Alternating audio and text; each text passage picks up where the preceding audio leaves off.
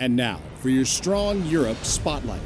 U.S. forces stationed in Germany under Army Europe's leadership recently met with members of the German military and civilian state and federal agencies to discuss the relationship between Americans stationed in Germany and the German people.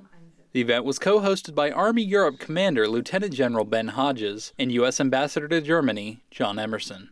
When you bring together some of the senior leadership of USER and some of the senior leadership of the German military, that is enormously helpful in terms of creating a sense of transparency that leads to increased trust.